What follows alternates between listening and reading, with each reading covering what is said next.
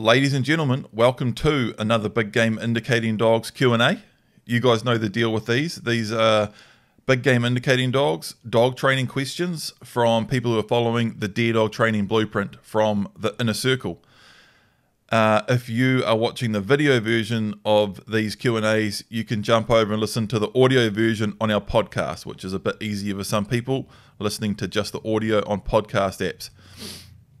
That is under the Paul Michaels podcast.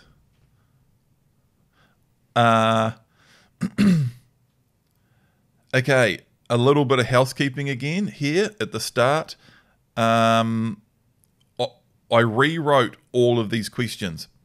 We keep going backwards and forwards and trying to find better ways of doing these Q&As without them dragging out. We used to do them live, but then that was a bit chopped up and all over the place. Then I was reading the questions off Facebook. A lot of these questions were very long, and just to be frank, I need to bring this up. A lot of them were very, very poorly written, like terrible grammar, massive long sentences all over the place with no punctuation and just like words missing, and I couldn't even read them properly. Most of them, probably at least half of them, we had to literally go through and break them down and work out what they meant and rewrite them. And a lot of them I got from probably 300 or 400 words down to about 2 sentences. But I think we're going to try doing it this way, where just write your big long comment and we will rewrite them without changing any of the meaning of what you've asked in the question. Because in the past too, we had some very short questions with not enough detail. So I'm going to say fire away. Try to make your spelling and writing and grammar as good as you can. And even if it gets really long and you give us tons of details, I'll just trim it down as much as I can for the actual Q&A. And hey, if your spelling or writing isn't that flash, then we'll just sort that out as well and run with it anyway. But just wanted to let you guys know, people in the Inner Circle and listeners as well, full transparency, I've rewritten these to shorten them up and get them as clear and concise as I can for these Q&As, but we haven't changed the meaning or anything of any of these questions. My next note here is lots of details is good, and we could trim the questions down. We've pretty much covered that.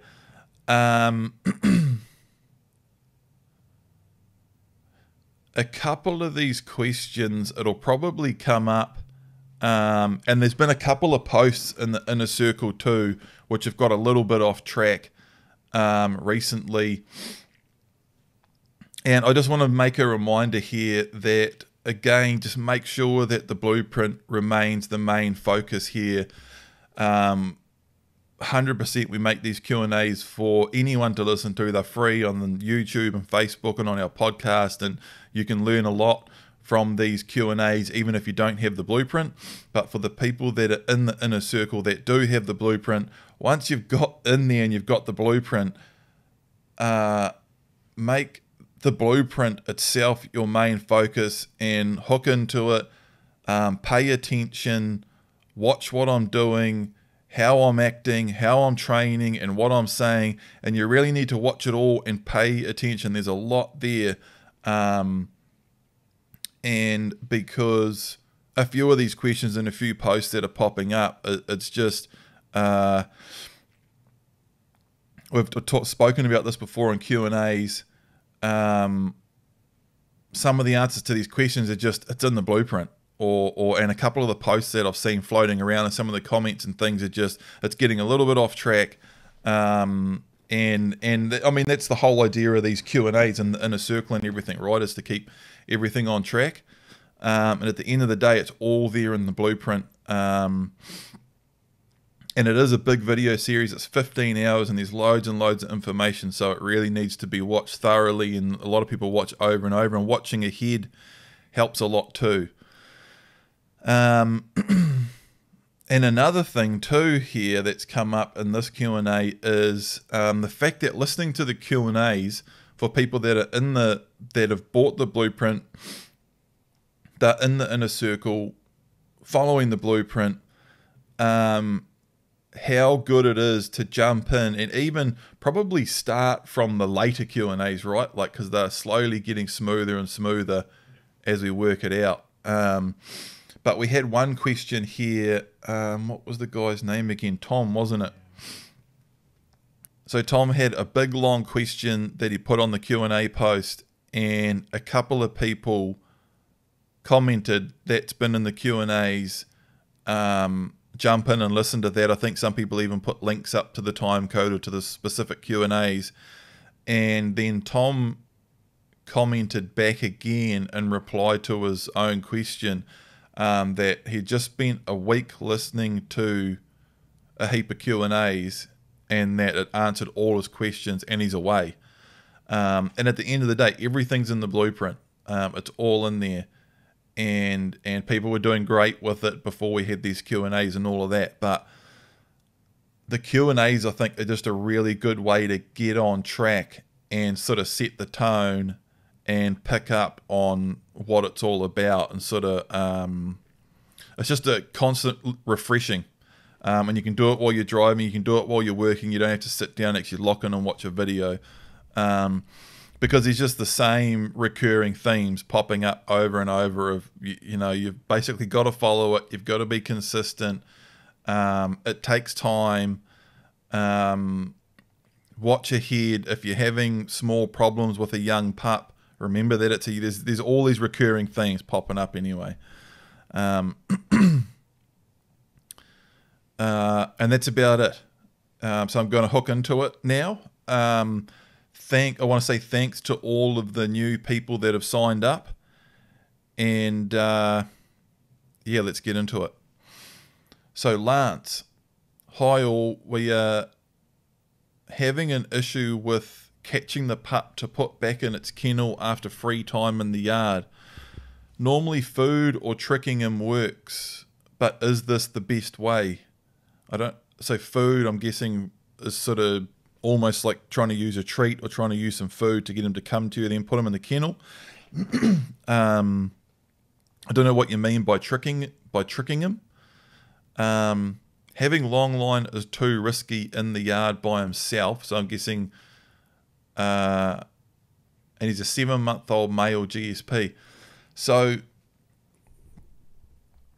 yeah, I mean, and it's difficult to say because I don't know exactly what your routine is, and your routine might be really good, but this might be a sort of a specific problem that's popping up for you.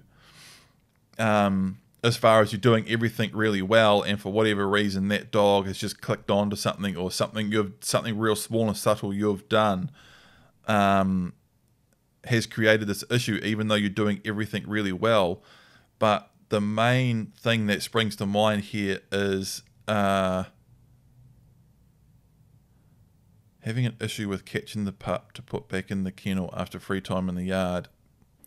I'm wondering what your recall is like in training, and how much free time is he getting.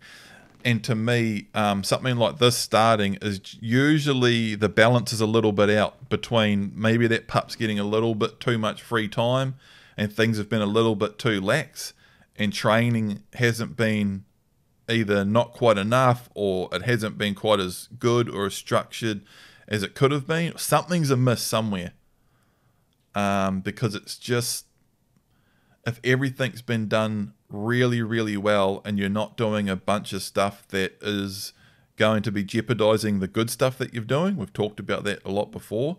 You can do all your training really well and kenneling really well, but then if either you yourself or someone else in the household is letting the dog out and it's experiencing, it's running around, or they're doing recall drills with it or playing with it in a way that's, you can undo your good work quite easily.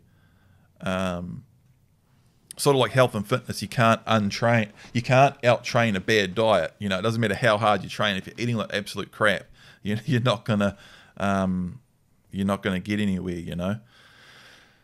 So that's about all I can say on that, Lance. And I probably need some more details. And again, feel free to jump back and make a post, ask a question, send us a message. But I'm wondering what your overall routine is like. Yeah, because if everything's been done right, you shouldn't have that problem. My big note under this, I've put a couple of notes on a couple of these questions. My big note in capitals is too much free time, not enough training and structure. That would be the most common cause for that. Thomas, hi Paul. So this is rewritten. I have a 24-month-old dog that is breaking on deer in the bush. I can't stop it. Should I use an e-collar? This was a big, long comment, big, long question that gave us lots of details, which is good, but it didn't really give us much more details over and above that, that the dog's 24 months old, it's breaking on deer in the bush, so it's running and chasing deer, and he can't stop it, and he wants to know if he should use an e-collar. This is one I do need more info on. I need more info on this. This is my note. I need more info on this, what training has been done and what mistakes have been made. Because it's 24 months old. Quite often I get the question, I've got an older dog that I want to train to be a deer dog. Is it too old to be a good deer dog? And the two main ones that I say is if it's really, really freaking gun shy, that can make it difficult. You can fix it, but that can make it difficult. Or if it's chased the hell out of stuff, again, you can fix it with some dogs and you can sort of deal with it, but it can make it very, very difficult. And sometimes it can be near on impossible to completely eliminate. Those are the two big things. And if your dog isn't gun shy or hasn't chased the hell out of stuff, then it doesn't really matter how old the dog is. You can train it and it could be a great deer dog. But those are the two main cautions there for me. And here, and also, it's actually pretty uncommon for someone to take a dog that particularly train it from a pup and follow the blueprint system properly, not make any massive mistakes, and end up with the dog that chases like mad and they can't stop it. We've pretty much, I can't actually think of a case where we've had someone just say, my dog's just breaking on deer and I can't stop it. I can't think of it in a single Q&A, nothing. Nah. With the blueprint dog, I've definitely seen it, and I've had it with boot camp dogs, and I've had it in the past, and I've had it with in one-on-ones. It's quite a common one that someone will come to me with a dog. A dog's breaking and chasing deer, and I just can't stop it. And often that breaking and chasing, when you are trying to stop it, it feeds into things like whining when you see an animal and you're trying to hold it back, or whining when you lift the gun. It's all the same connected stuff, and it's all either anticipation or actually doing of chasing animals. And it's often it comes from out of control retrieving birds. Someone can have just a beautiful steady deer dog, everything's fine, and they go to one duck shooting or one opening morning where their dog is just auto-retrieving. So gun comes up, bang, duck falls out of the sky, and the dog just bolts when the gun goes off and a duck falls. That can transfer straight over to when a deer runs, the dog runs. Or people sending dogs out after wounded deer to drag them down. Or even someone that's got a dog that has gone out and run with your mate pig dogs a couple of times, or it can come from anything. Chasing rabbits, chasing birds. You might have got the dog if someone's got a dog that was 12 years old, a rescue dog, and they don't know where it come from, but in the past it's chased the hell out of something. And particularly if it's chased stuff and actually got there and killed it. If someone sent it out after a wounded deer and it got to the deer and it grabbed it by the throat and you caught up and finished the deer, now that dog has experienced success through that. So one of our principles, training with success, and that can work for you or against you. That's one of our big principles from the blueprint, is training a dog to carry out its first few hunts in the way that we want it to carry hunts out forever, which is nice and steady and close with us and working with us as a team. And when we shoot a couple of deer over a dog doing that, then that dog wants to do that and stay close and work with us as a team, because that's what gets the result. Keep the dog in nice and slow and approach that deer nice and slow, and you'll have very, very little trouble keeping that dog fairly steady. They might push their range a little bit or be a bit of a handful from time to time. All dogs are. You see me putting the long line on print sometimes. But again, I'm hammering this out here, but if a dog has chased the hell out of stuff, it can be very hard to wind back in. And you're never you can't delete the fact that it happened and that the dog's done it before, and it's always there as the dog. This intensity is, it's getting close and something's about to happen. You're about to fire a shot or an animal's about to run. It's always there. So that sort of is the big ramble on that, to cover that subject over. I've talked about a lot of this stuff before. Should you use an e-collar? I've said this before. I would say no. We don't use e-collars in the deer dog training blueprint, and I don't really recommend anyone does. I've spoken about maybe for really bad barking in the kennel or barking in the truck or dog box or something. But even then, we've had that question come up quite a few times, and pretty much everyone's managed to sort it out and get on top of it without an e-collar. And I can't remember if I've spoken about this before, but I know multiple people that have tried using an e-collar with an indicating dog to stop the dog chasing deer, and have just said it's the worst thing they ever tried. It was just a stuff up, and it didn't achieve the desired result anyway. So yeah, a bit more info on that. I'm wondering what the dog's history, what's happened. All it is I've got a dog that's breaking on deer. Should I use an e-collar? Bergen. My dog won't walk in front in thick bush. She's okay on tracks. Only been in the bush 5 or 6 times. My note on this is, do the training from the blueprint properly and follow the taking steps back principle. So in the blueprint, so his dog won't walk in front properly in thick bush. He's okay on tracks, only been in the bush 5 or 6 times.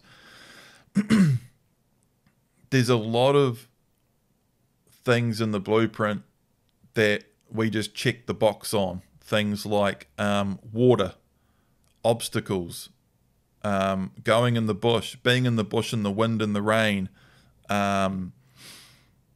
teaching the dog, we teach the dog to walk in front on a track first, and then we also have that whole section of going off track in the bush, and we do that in training before we even start hunting. And a lot of these things are things that a lot of dogs, particularly with a fairly decent handler, won't have any problem with, and you could just wing it. But the problem is there's lots and lots and lots of those things that seem small and trivial, but if you don't deal with them properly before you start hunting, a lot of dogs are going to have a funny little problem with at least one of them. So we just get it all sorted out, and we go through it carefully, step by step. It's super easy, and we make it easy for the dog. And one of them is going off track in the bush, because the first time you do it, doesn't matter how much work you do with a long line, your dog walking in front in a paddock or on the side of the road or on parks or wherever you're doing your long line training. The first time you go in the bush, it's a completely different environment. The dog's just like, what the hell's going on here?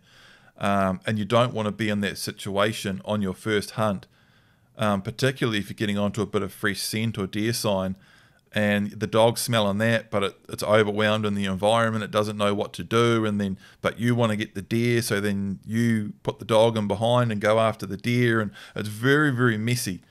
And small things like that can create massive issues in your dog's development to hunt. And that's why we get all these things sorted obstacles, water, bush, gunfire, scent, wind, rain, going in and out of the truck. There's tons and tons of them. I think there's about 125 steps in the blueprint. That's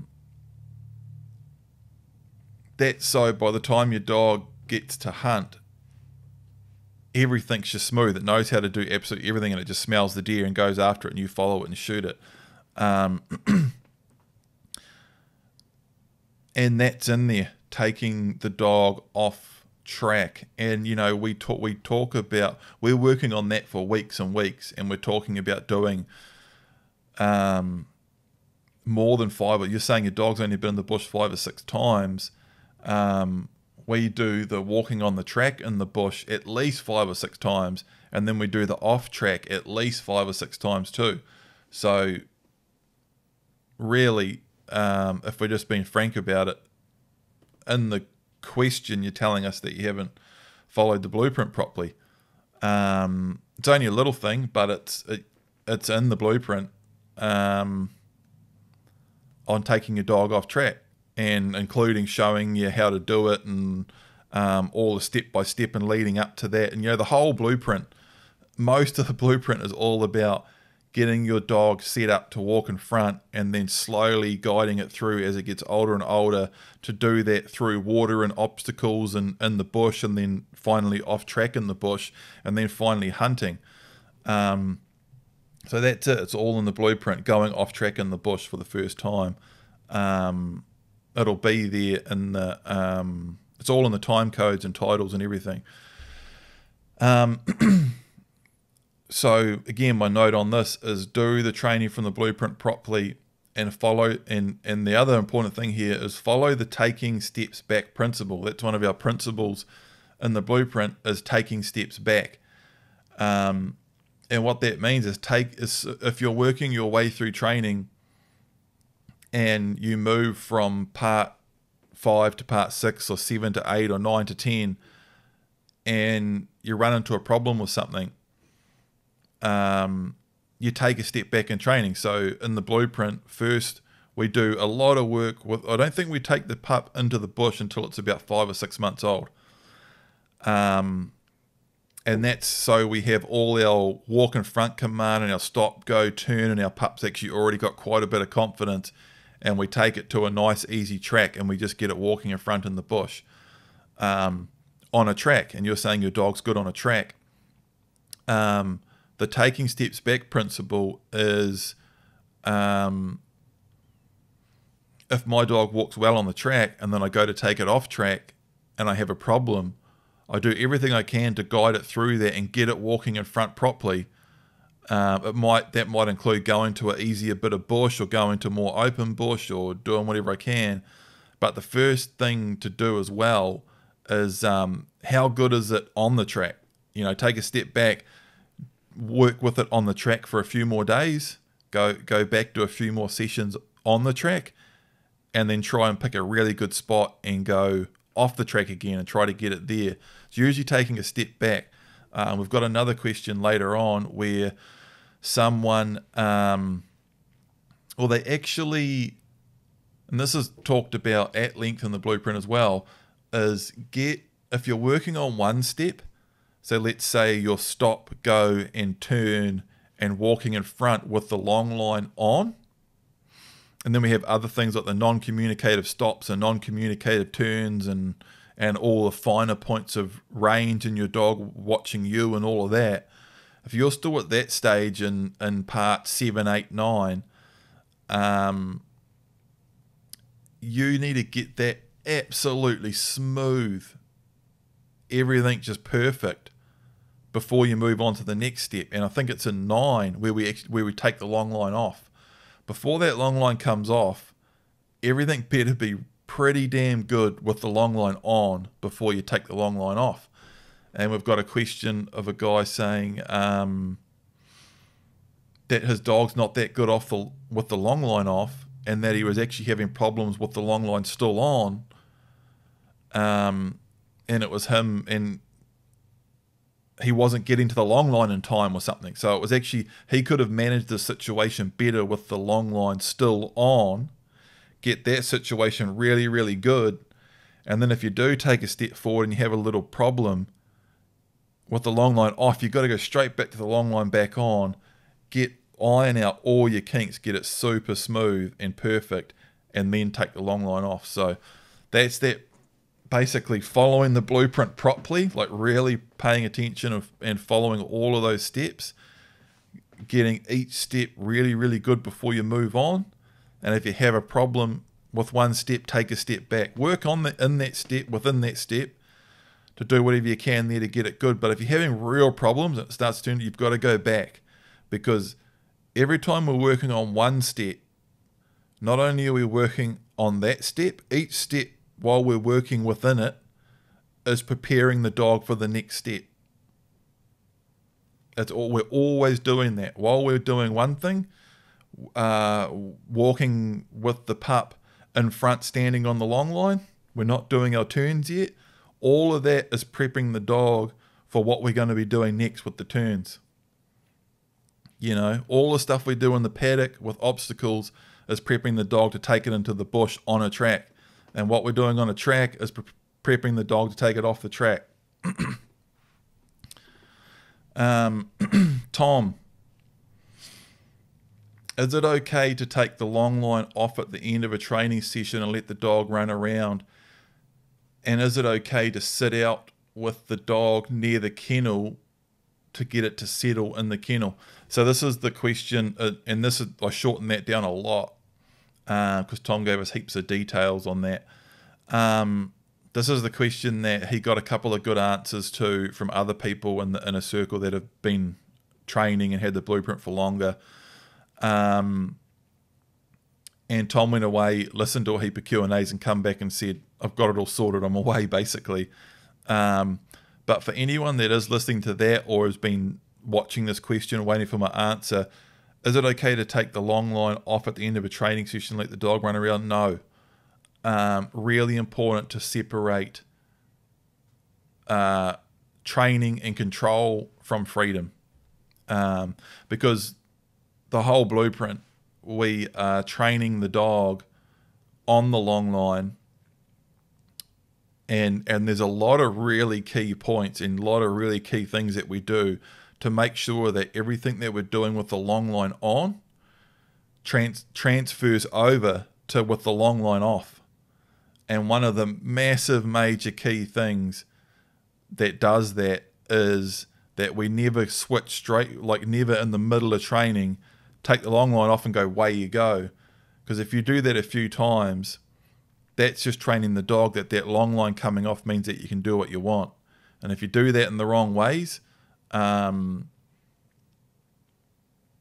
if you do that for 10 months of training in the blueprint, you'll get to the end, get to part 9, take the long line off, and your dog's just going to take off and do what it wants instead of it transferring over properly. So that's really important.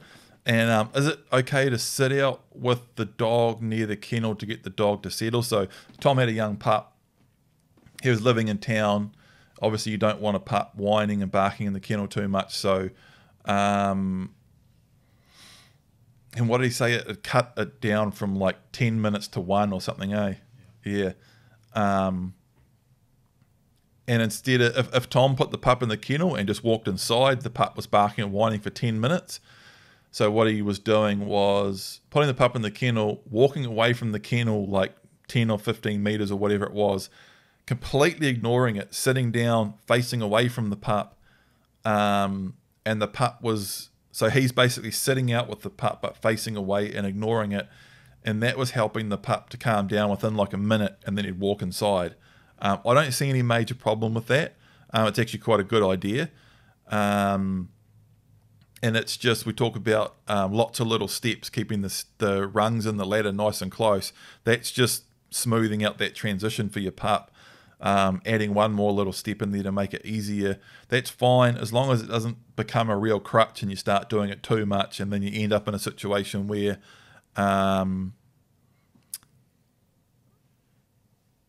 the pup expects you to stop and sit down for 10 minutes every single time. As long as that doesn't start happening, If that does start happening, then you're going to have to rip the Band-Aid off somewhere and do it on a weekend in the middle of the day or whatever, at an easier time for your neighbours, and the barking and whining to smooth that out.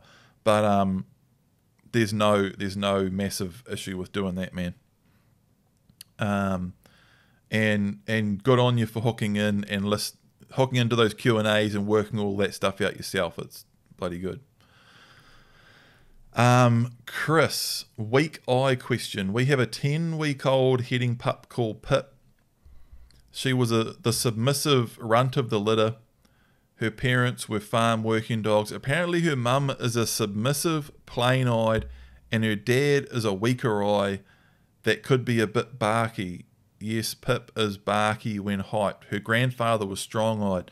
So I think it was in the last one I did a bit of a talk about plain-eyed, strong-eyed, and weak pull and strong pull. And I think Chris has got one of those mixed up because he's talking about plain eye.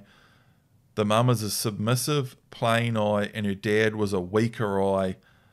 I don't know what that means because plain-eyed is plain. You sort of get plain, medium, or strong. And when I was talking about weak or strong, I was talking about the pull, which is how fast a sheepdog will move stock, and then that transfers over loosely over to a strong eye weak pull dog. A weak pull dog will tend to hang back and sneak more on deer, which is good. So strong, one's a plain eye and one's a weaker eye. I'm guessing you mean stronger. I'm not sure exactly what you mean by that. Her grandfather was strong-eyed. What traits can we expect from her, and are there any things we should watch out for? It's hard. It's really hard for me to say, man, from the info I've got there. We have a 10-week-old heading pup, and her mum is plain, and her grandfather was strong-eyed, so she's a bit of a mix. Print is a mix, and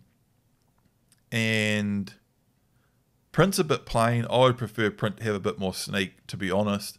But you guys have seen me hunting with him, and he does it fine. And I've hunted with Labradors that have no eye, At the end of the day, it more comes down to training, and Print's still a nice dog. He hunts like mad. He's a nice dog to hunt with. He's pretty easy to manage. He's had good training. I haven't made tons of mistakes with him, and he helps me shoot a heap more deer, and I love having him out on the hill with me. So yeah, I wouldn't get too caught up in it. I do recommend people that are going for a heading dog to go for that more of a strong-eyed, weak pull, a bit more meek and quiet dog than the real full-on strong-eyed sort of a dog that's going to run in and bark and bite the sheep's hocks and stuff like that, really get them moving. I recommend people get a really nice strong-eyed dog. Having said that though, we've got people with all sorts of different breeds, and Print's not super strong-eyed. You can get a bit of a sneak going on at times, but he's, Fly's very strong-eyed. She was very sneaky and like that. So yeah, I wouldn't overthink it, man. I just hook in and just get your training right and just go for it, Dan, just started the program with a year-old lab, is going okay until it sees a cat. Then he has to chase them, which is not good as they are my wife's babies. Also has a very weak recall, only comes when he feels like it. Main question is, how do I stop him chasing cats? Well, those things are connected, aren't they?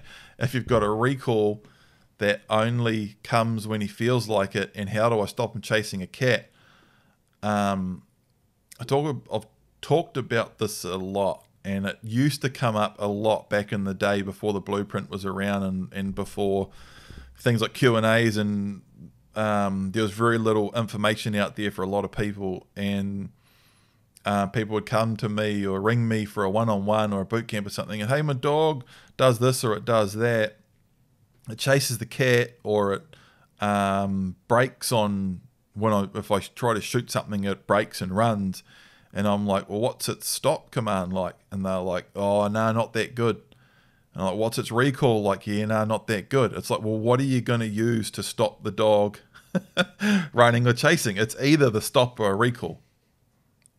So for starters, you can't you can't teach your dog to stop chasing stuff without a good stop or a good recall. They're both very similar. They're both a very similar thing.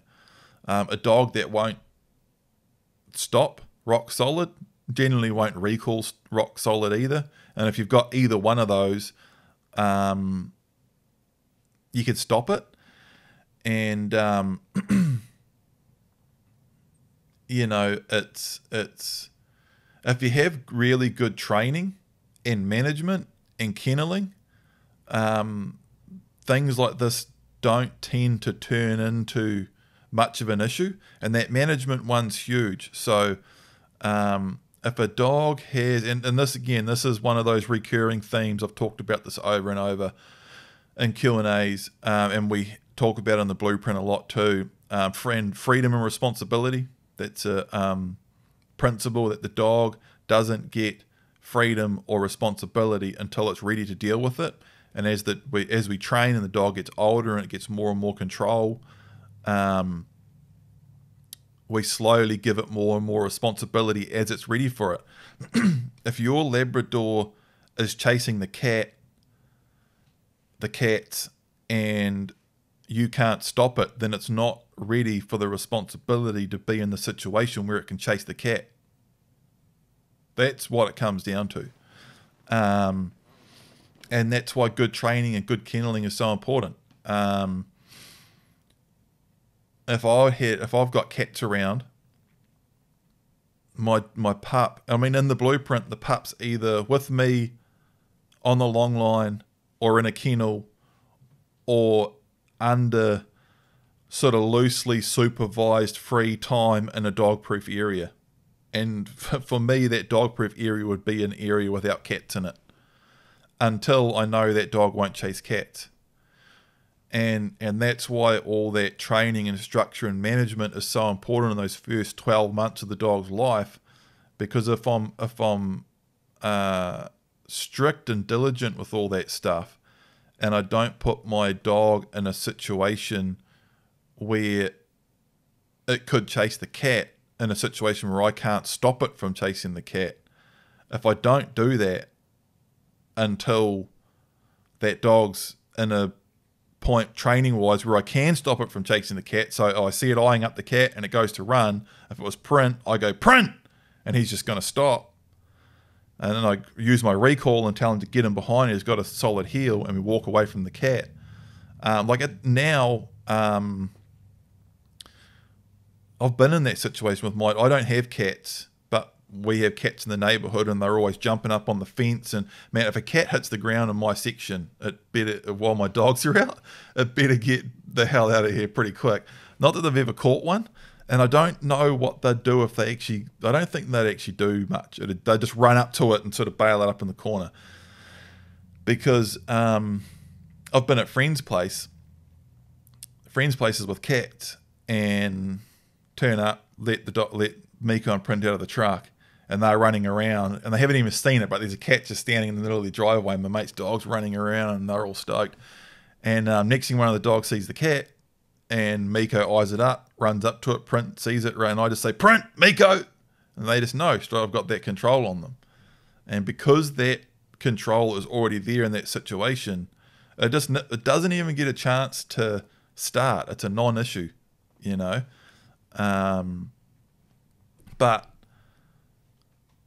it's when the dog's put in those situations before it's ready to deal with it, and it fails over and over a few times, and it becomes a habit, that's when it's something that's really difficult to deal with. As far as dealing with it once it started in your situation, I basically just explained it all. You've got to get super controlled and structured. Stop putting the dog in that situation where it's chasing the cats, and sort out your recall and stop commands, and that's all in the blueprint, all with that structured long line training in a low distraction environment. And just start at the start, right at the start, and work your way through all of those steps. And you know, the stop drill starts you holding on to the end of the long line, and you say sit, and you stand on the long line and push the dog's bum down. If it gets up, you push his bum back down, and you just rinse and repeat and go through until the dog sits.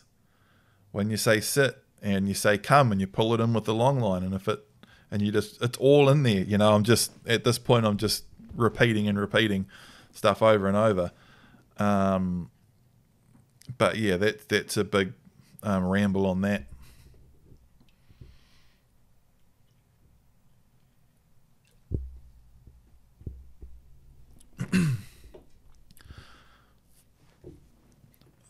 Lima. My 10-month-old lab started not listening when I tried transitioning off the long line. I also had trouble while training on the long line with the dog not listening and running around, and sometimes I couldn't reach the long line in time. My note on this, and I've already talked about this in other answers in this Q&A, is execute training properly and don't move on until everything is solid. So your 10-month-old lab started not listening when I tried transitioning off the long line, so you got to follow that principle of taking steps back. And you're saying I also had trouble while training on the long line with the dog not listening and running around, and sometimes I couldn't reach the long line in time. I mean, yeah, it's just what I've been saying this whole Q&A. You're not quite there.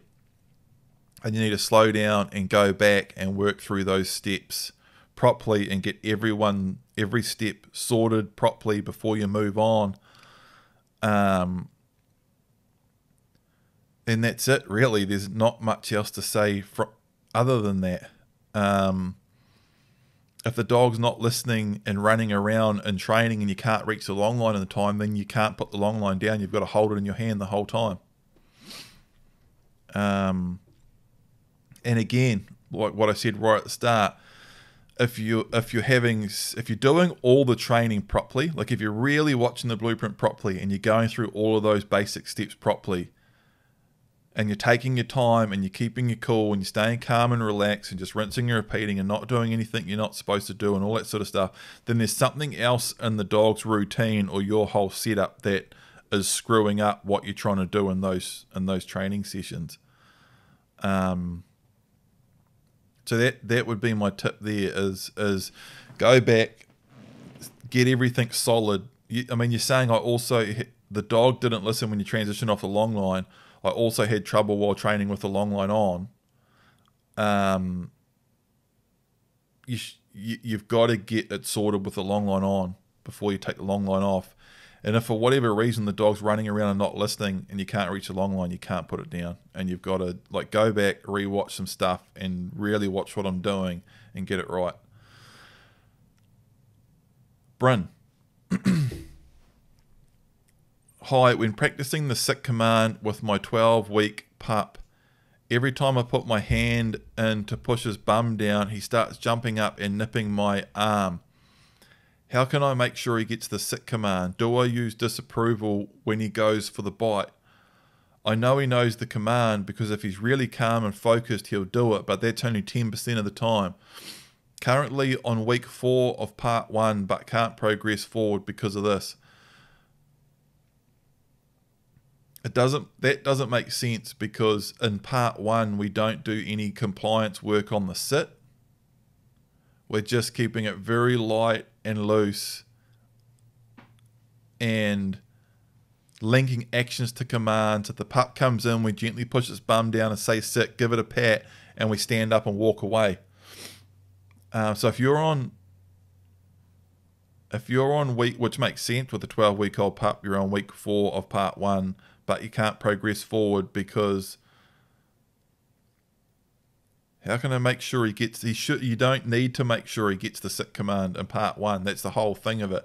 Print just picked it up anyway, and a lot of dogs will, but if you start going for compliance and then you're getting pissed off thinking, why don't you get it? And you need to get it, and you're pushing this bum back down. And as soon as you get pissed off, you've got to just stay complete deadpan calm in training. And with a pup, we've talked about this in Q&As a lot. If a pup starts biting you, that's very young, eh? From that 8 to 12 weeks is so young. And even from 12 weeks to 16 weeks is still very, very young. And the things we're doing is very, very gentle and basic. And particularly in that first 4 weeks, from 8 to 12 weeks old, even starting with an older dog. If you've got an older dog that you haven't done this sort of training with, or it's untrained, or it's a rescue dog, or it's a pet that you've had that hasn't been trained properly, and now you want to train it properly, it's still very important that, in 4 weeks isn't a long time to spend just transitioning from either a tiny 8-week-old pup, which is so tiny, its IQ is so low,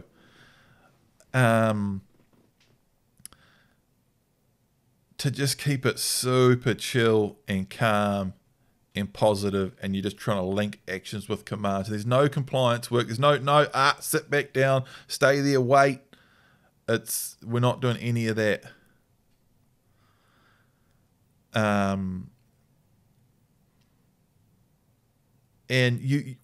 as far as biting goes, though, if you're trying to, and I've talked about this in Q&As, a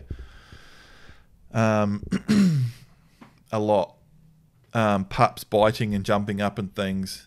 I'm just wondering if I go over it again.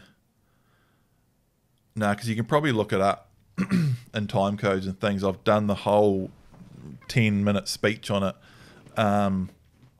Actually, that's a good point I should have said at the start. If you're listening to these Q&As and you have a question, or I'm saying we've done this before, you can go to biggameindicatingdogs.com, type in the search bar, and this one, biting, puppy biting, or just type in biting, and it'll come up. And I've hammered the whole thing out, exactly how to deal with it. When the pup bites, you pull away, and then you're trying to pat it while it's calm. If all else fails, it's basically a real quick, short command of disapproval, and disengage and get up and walk away. And then you're trying to disengage with a calm pup and pat it. And that's what's so important with that pup. That's really that's one of the main things I'm trying to smooth out in those first 4 weeks, is just being able to be out in an area with my pup, with the long line on, walking around in a few circles. 1 minute it's 5 meters away. It comes to me. I can put my hands on it. I can sort of stop with it. We move on. We stop, start, pat it, all without conflict, and everything's just calm and positive. Yeah. He's saying, I've seen what he looks like when we've overtrained, so I'm keeping training sessions short to keep him entertained, and he's otherwise good. And he talks about how he's breaking down his sessions and that. Seems like a pretty basic question, but trawled through the Q&As with no luck. If it's just the biting thing, it's in there. It's in the Q&As. If it's how do I get my 12-week-old pup sitting compliance perfect before I move on to part 2, you don't, because it's not in part 1. Brian. Hunting in the UK and can't shoot hinds all year round. How do I deal with pulling the dog off deer I don't want to shoot without reducing drive, because I might want to shoot hinds later on another time of year? That's in the blueprint, talking about pulling off animals later on. That's in part 11 or 12, where basically I talk about how it's really good to start your dog off in an area and at a time of year when you can basically just shoot almost any deer it takes you to. It's really good to be able to do that. So in New Zealand, we would do that. Personally, I do it on public land, or 98% of it has all been on public land. I've hunted on private land a few times.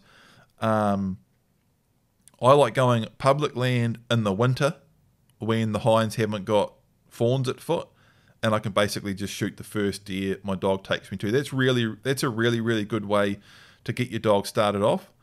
Once you've shot a few animals over a dog hunting like that, you can pull the dog off and be selective about animals without affecting the dog's drive too much. And it can have a bit of an effect, but it's honestly not a huge deal. And the more deer you can shoot over the dog before you start pulling it off, the better. But even if I was in a situation where I could set the dog up somewhere, so when I first start hunting, I can shoot its first 2 or 3 deer over it, basically the first animal it takes me to, hopefully I can get the situation good and I can shoot it. If you saw me and Print starting off on the blueprint, Print took me to quite a few deer before I actually managed to shoot it. And then I shot a few and we're away. Now I'll pull Print off animals all the time. If I'm trying to go up to the slips and Print will be winding a deer up the side, but I want to keep going up the creek, I keep going up the creek. It's not a huge deal, particularly early on when you're trying not to reduce drive and you're trying to get your dog hunting better and keen. I'm pretty sure this is how he laid it out in the blueprint. It's really good. Say you're walking along a track and your dog is trying to take you into the bush off track after the wind of a deer. It's good to follow it up for 20 meters. And then if you don't want to go that way, you're following it up, you're acknowledging the dog's work, you're acknowledging the dog's wind. Follow it up, get up into the bush, say, good dog for winding the deer, show me where it is. And then you say, good dog, and you turn around and walk away. Now, when I do that only a few times, the dog, good boy, becomes the command to turn away. That's what Print does now. Print will jump off the track. He's standing up the bank, winding a deer up the side. I'll stand there, look at him, might take a few steps towards him. I'm acknowledging it.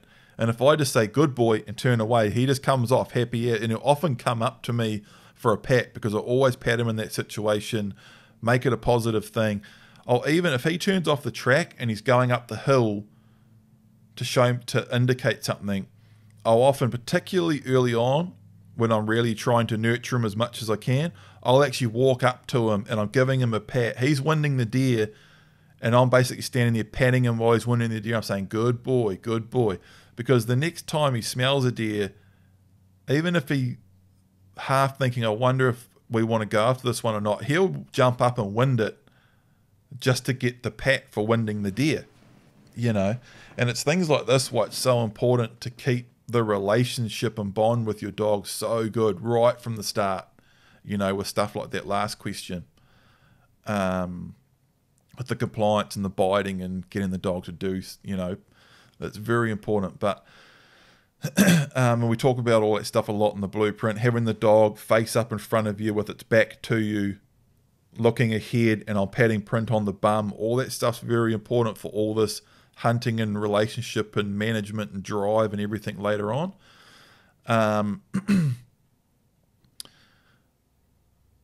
So that's a heap of stuff on that. As far as what Brian's talking about here, actually the dog's taking you all the way into the animal and you're seeing that it's a hind and then pulling the dog off, it's all the same stuff. So if my dog takes me into a hind and I'm like, let's say it's in the summer here in New Zealand, I don't want to shoot hinds in the summer here while they may have fawns at foot. If that happened and the dog took me in and it was a hind,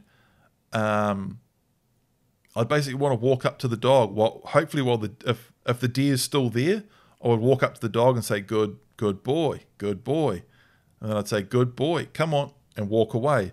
If I walked up and the deer ran off, I'd do the exact same thing. It's basically just making it a positive. And it's not a huge deal, like when I was doing contract goat control work, we were often hunting in blocks with lots of deer or lots of pigs, and we're hunting goats and we're not allowed to shoot the deer. And quite often I'd be turning fly away from deer for a whole 10-day run, and then I'd want to go shoot a deer in the Climbwise on the weekend, and we'd go in and she'd just do it. You know, it's not a huge deal.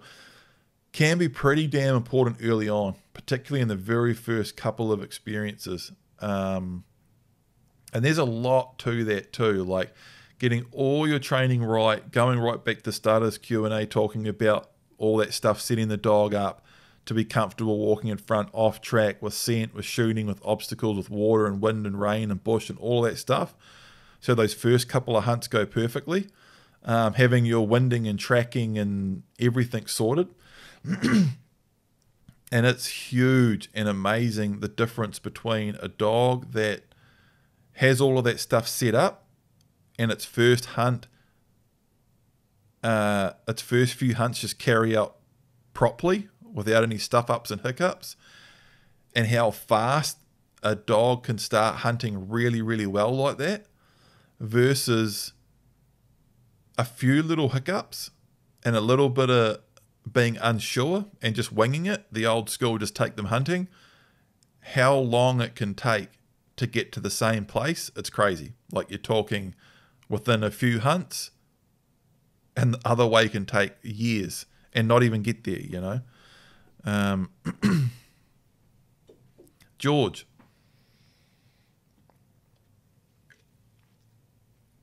Hi, Paul. Did you give print and fly freedom sessions like you gave Miko? Or is that contradictory to the blueprint? Also, just wondering from a deer dog perspective, how much of Paumiko is relevant? Cheers. For the freedom session stuff, you can see as far as what I did with print and fly, that's all in part 1 of the blueprint now. We've got some updates there. I don't know when you've watched part 1 of the blueprint, but it's pretty much all in there. And yeah, I did give print and fly freedom sessions, but it was very controlled and structured and careful. As far as from a deer dog perspective, how much of Paumiko is relevant? None of it.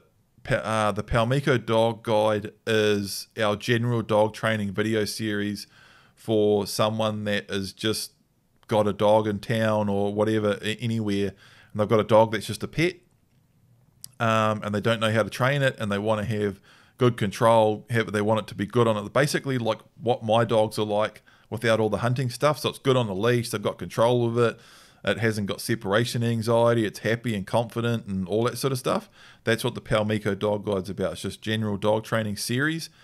The big thing that it does have, or a few big things, is at the start we go over crating and kenneling inside.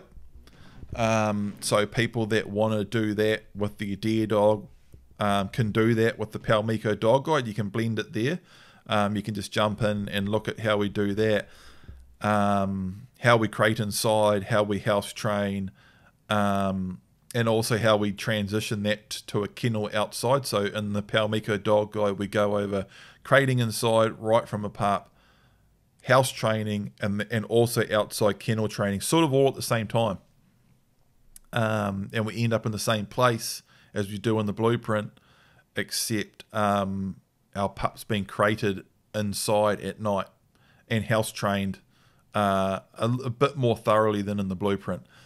But both products sort of end up in the same place, if that makes sense. With the deer dog blueprint, the dog can come inside and prints inside and sleeps inside and stuff now. Yeah, I think you get the picture. And there's just a bit more in the Paumiko Dog Guide about the lifestyle stuff and spending time inside. I raise and train Miko in town, whereas I raise and train Print in the country. Having said that, though, in the blueprint, there's a lot of stuff of me taking Print to town and to the beach and different areas like that as well. The other thing that's in the Paumiko Dog Guide is a little bit of retrieving stuff. It's super basic. It's basically just showing you how to do retrieving work and keep it constructive and positive instead of it turning into, you know, chasing your dog around the park with the ball. But it's a really good start off for people doing retrieving work with bird dogs, you know. So that's why we've set that up there. You can get the combo of the blueprint and the Paumiko Dog Guide. As soon as we made the Paumiko Dog Guide, people were asking, what is it? Can I get them together? So we set that up. There's just a heap more. None of the stuff in the Paumiko Dog Guide jeopardizes anything in the blueprint and vice versa. It's just a heap more stuff and more options. Jarman.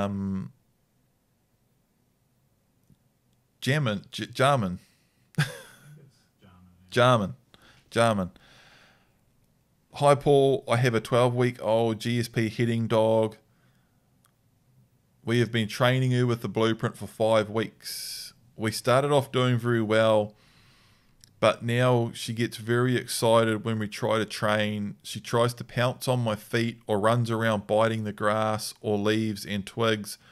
I give her the command of disapproval and try to keep her moving and away from too many distractions, but feel like I spend the whole session growling her with no result.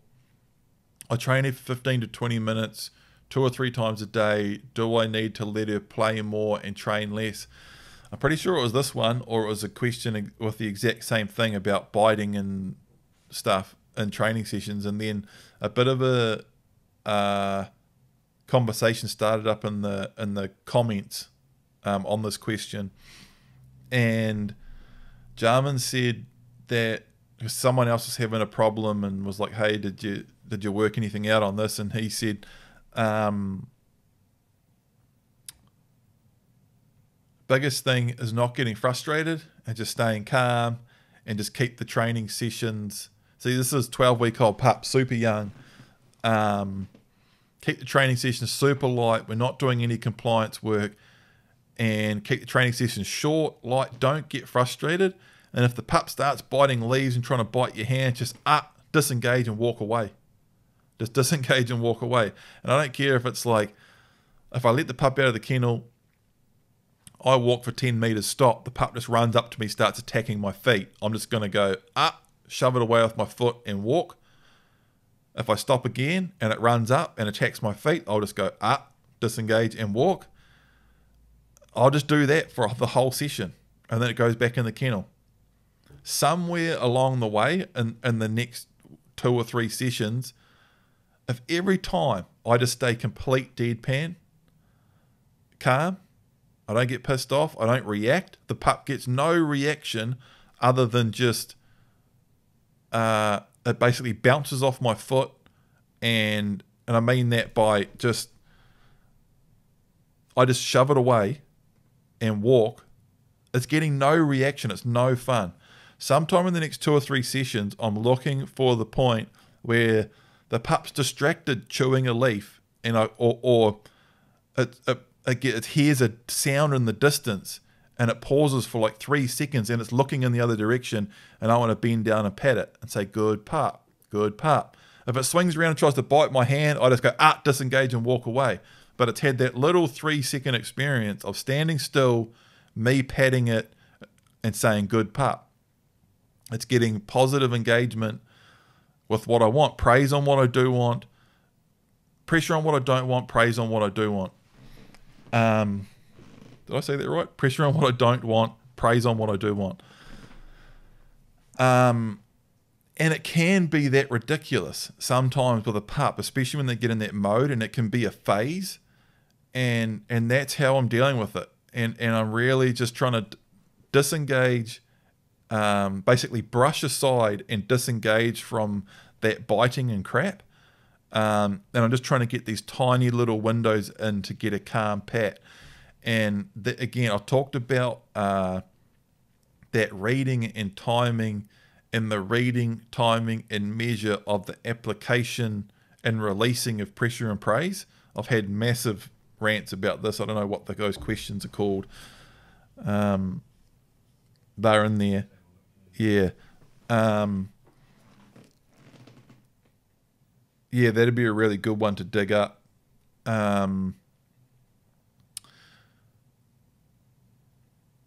That's if you get that stuff right with this, you'll just completely change the way a pup acts, like really quickly. This used to happen in deer dog boot camps when I'd take other people's dogs in for a few weeks, and a dog would just turn up with all these weird behaviors, and you couldn't touch it without it opening its mouth and slobbering on your bloody jersey sleeve, and you'd make it sit, but you couldn't step back without it getting up, and all of these things.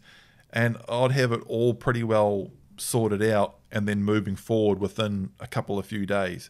And it's just getting all of that reading and timing right, that brush aside, disengage, engage as soon as the pup or dog's doing the right thing. And a huge part of this, and this has come up a couple of times in these questions, is staying dead calm. No reaction. If I walk out in this sort of tone, walk up to the kennel, relax, hey Print, good boy, come here. And he grabs my foot and I go from good boy, come here, to or get out of it. And I start engaging, no, sit down, get back. That can be a reaction to engage. That commanded disapproval has to be that it's a real brush aside. And yeah, you're changing your tone there, up and then off, and you're walking. And I'm always trying to get straight back into that tone that I approached the kennel with, which was, here Print, good boy, get out. If he does something wrong, there's that quick spike. And I'm trying to get straight back to good boy, patting him again while he's calm and quiet. And I want to be in this tone the whole time. And if the dog does something wrong, there's that real quick spike, and then I'm straight back down. Good boy. It's that really quick switching off and on and reading and timing. Really important. Nicholas, hey Paul, picking up a pup soon, and my neighbour's dog's barks quite a lot. Could this cause issues, and what should I do about it? It could do, and it'd be great if your neighbour's dog didn't bark. But living in town where I am now, we have dogs barking around us quite a bit. We have one straight over the fence that's sometimes like barking and biting the fence at the same time, and like a combo, like and I'm out there, and Miko and Print barely ever bark at them unless it's getting really full on. But sometimes they're at the fence, and I'm just straight away, get out of it, you know. Long story short, man, yeah, it'd be great if it wasn't happening, but if you follow all of the principles and training and management, everything, you'll be fine, and just deal with the situation as best you can, and it shouldn't really be an issue. And you know, the situation I'm in here, I've got dogs barking, and then they come and go and start and stop, and it seems to be, I don't know if people, I think some of it is when people, because we're by the beach here, so I think there's a few people come for holidays and stuff, so I think sometimes a dog appears that wasn't there, and now there's a dog barking 2 houses over, like all day. And I think other times too, it's because the person's home the whole time, and when they go out and do something, the dog's left behind barking all day. So it's a combination of the dog either appearing or the owner disappearing and that separation anxiety kicking in.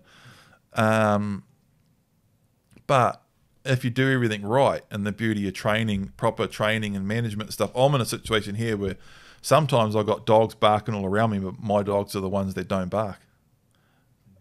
They never bark, man. Off and on.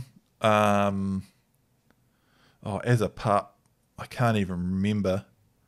I'm sure Print barked in his kennel once or twice. He definitely did really early on, but within a week it was all sorted right at the start, with the sort of rip the band-aid off method of kenneling that's in the blueprint. Had very, very few trouble with him barking, but Miko did a couple of times. But again, it was just a transitioning and training thing. The first few times, leaving her in the kennel and leaving, the neighbour said, your dog was barking and whining a little bit just after you left. But it's smoothed out and now it's just sorted. But your neighbour's barking dog is a very good reminder to you got to get all that stuff sorted, eh?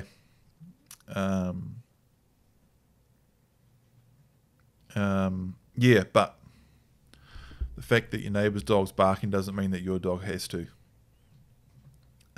Chanel.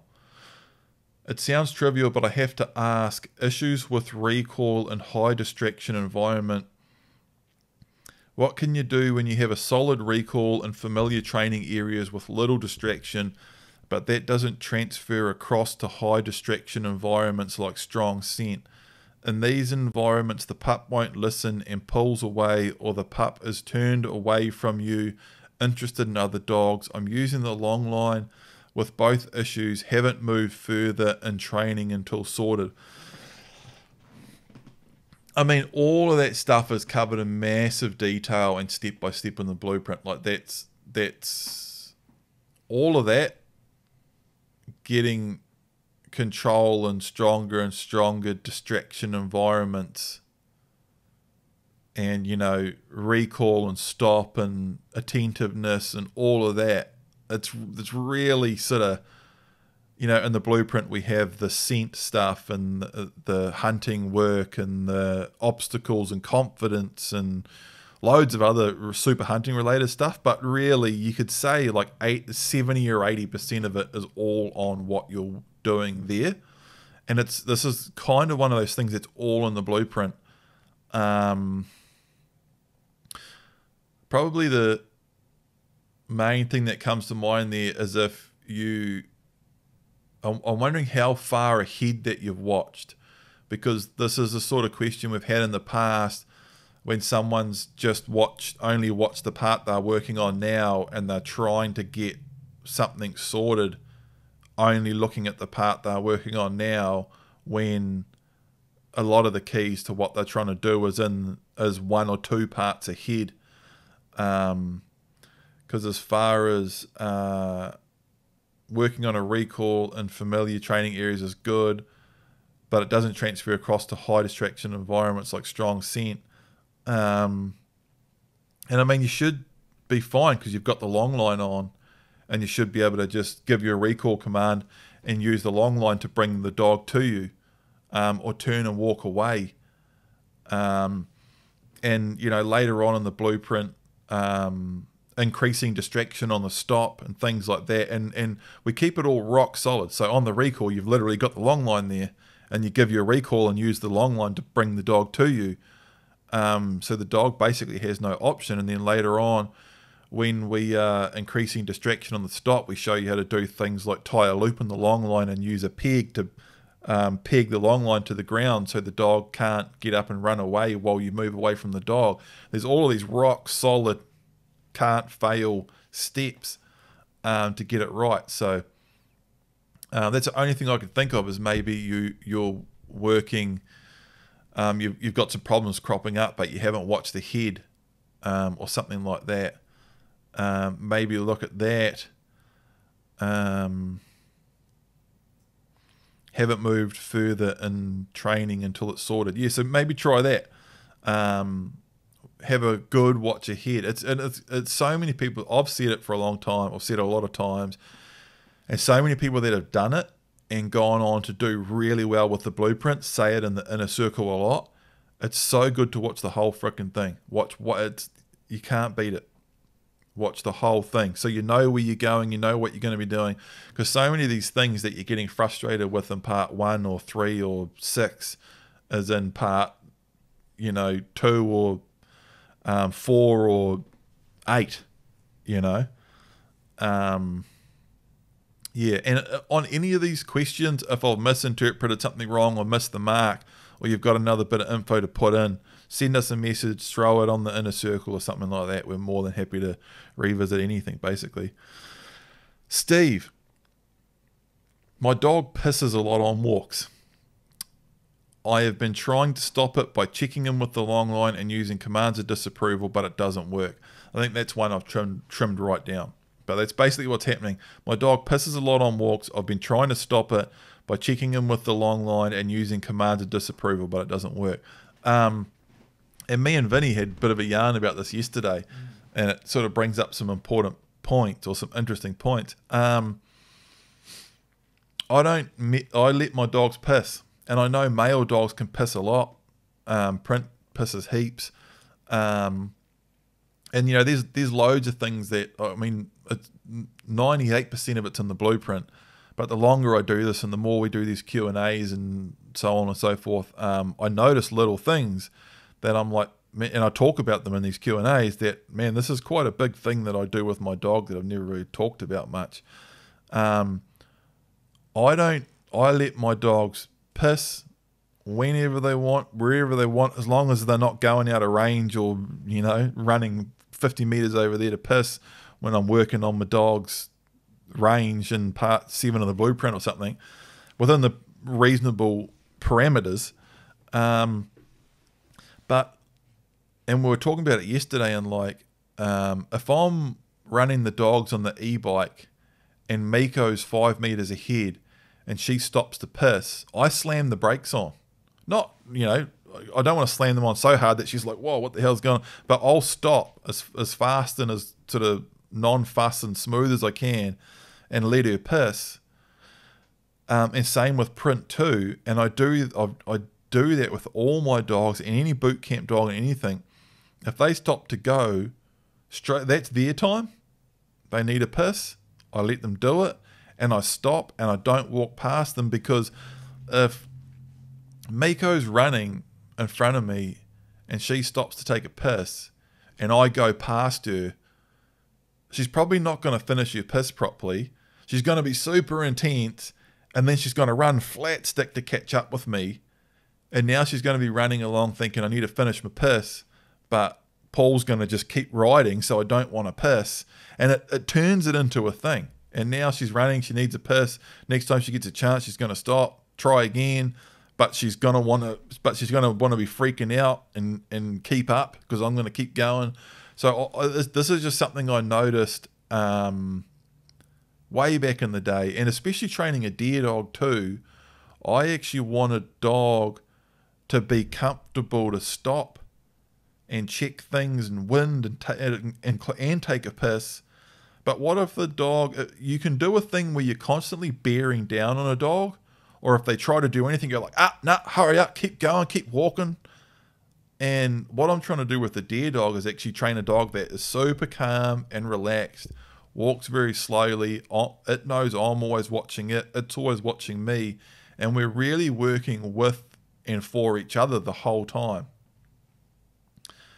And I'm actually always right from a pup. It's just part of a relationship thing for me with a dog, is that I'm always watching it. I'm reacting to it, and it's reacting to me. Dogs are like a mirror. And on this piss thing, and then we've got this same question again further on. Exact same thing, and this guy's like, my dog pisses all the time, and I check him with the long line when he does it, and I'm telling him to hurry up, and he keeps walking. All he wants to do is piss, and I'm like, command of disapproval, and he's just pissing all the time, and I'm just, it's like, it's kind of bananas to me. And to me, it's a bit of an example of something that it's the tiniest, most trivial thing, and it can be the same with maybe a super young pup not getting its sit perfect, or a pup that starts biting or jumping up or doing something. The minute you react to it and start feeding into it and getting pissed off about it, it can just get worse and worse. But I'm always trying to make everything like as less of an issue as possible, and I'm just trying to calmly and as smoothly as possible just cruise my way through and just keep hitting my next markers and just have it as smooth as possible. And that includes if my dog wants to take a piss, I quietly stop, let it piss, and we walk on. And that's it. So it seems like a bit of a funny one, but it's yeah. Just let your dog piss. Hi Paul, my black and white standard poodle arrives in 4 weeks. I have a 13-year-old standard poodle who is awesome, has very strong bond, and will do anything I ask. Any tips on how to treat the two dogs regarding training? I expect the older one will set the tone for the pup, which is what I want. For training, the older dog has nothing to do with the pup, because you train the pup separately on its own. Around the house and in freedom sessions, the older dog can set the tone for the younger pup. And I did that a bit with Print and Fly, where, and I'm a believer in this, as far as just an older cruisy dog that doesn't dig holes and doesn't chew stuff and that doesn't bark at the neighbor's cat or run around like an idiot.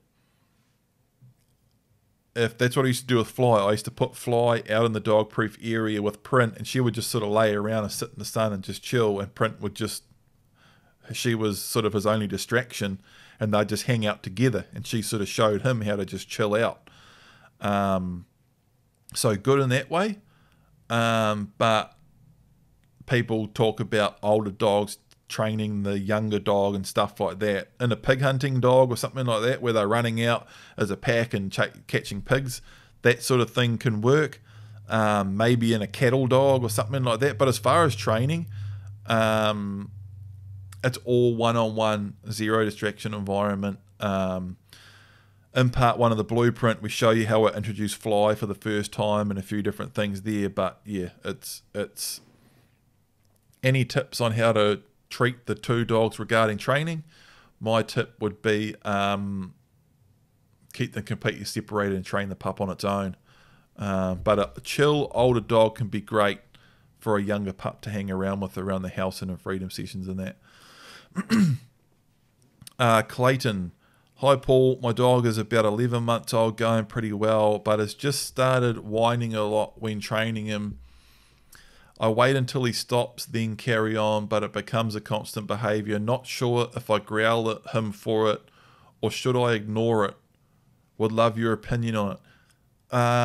Don't ignore it.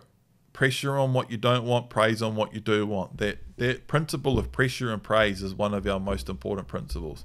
Reading and timing and pressure and praise. And you're saying, I wait until he stops, then I carry on, but it's becoming a constant behaviour. Waiting until he stops sounds like you're trying to ignore it, and you wait till he stops, then you carry on, and it's becoming a constant behaviour. Which is pretty typical of trying to ignore something and trying to ignore something negative, doing the old only positive dog training where you ignore all the bad stuff and just reward the good stuff. It doesn't work. That's why we put pressure on what we don't want, praise on what we do want. Always the minimum amount of pressure required to get the job done. And we're always trying to get, the pressure is only there to try and break the negative behavior, and we're always trying to flip from the negative behavior straight into getting the dog doing what we want it to do so we can praise it there. And if you get all this stuff right, these problems just mount away and disappear, and things just start running really smoothly, you know. But yeah, I'd put pressure on it for sure. Dan, hi Paul, I've got a nearly 11-month-old male GSP. The last 2 to 3 months he started wanting to piss on trees and things while we're walking. I have on occasion let him finish and then move on, but most of the time I'll ignore the behaviour and keep walking or give him the go command. This is the same thing. It's the piss thing. And my take on it is just let your dog piss. I just went on about that for ages before. So that's it, guys. It's the end of this Q&A. Again, thanks to everyone who signed up to the Deer Dog Training Blueprint. Welcome to all the new people on board. If you're watching the video version of this, you can listen to the audio version on the Paul Michaels podcast. If you want to learn more about the Deer Dog Training Blueprint, you can do that at biggameindicatingdogs.com. And if you want to follow us on social media, we've got some heaps of videos on YouTube. I've got some hunting ones up there, loads of Q&As. And the Q&As have got on YouTube I've got, and on our website too, I've got all the clickable time codes. We've got 25 odd Q&As up now, something like that. Lots and lots of questions and answers, and biggameindicatingdogs.com has got that really good search function on it, where any page, you don't have to go to the Q&A page or anything, just go to biggameindicatingdogs.com. It's got the search bar up the top, search any keyword, biting, barking, pissing, whatever you want, and hit enter, hit search, and all of the Q&As with those questions in it will come up, and you can go straight to that question with the clickable time code. You don't have to scroll through or listen to a 2-hour podcast to get a 10-minute answer. You can also follow me, Paul John Michaels, at Instagram, Facebook, and YouTube. Some of my latest hunting videos with print are on the Paul John Michaels YouTube now. That's about it. Thanks, everybody. We'll see you later.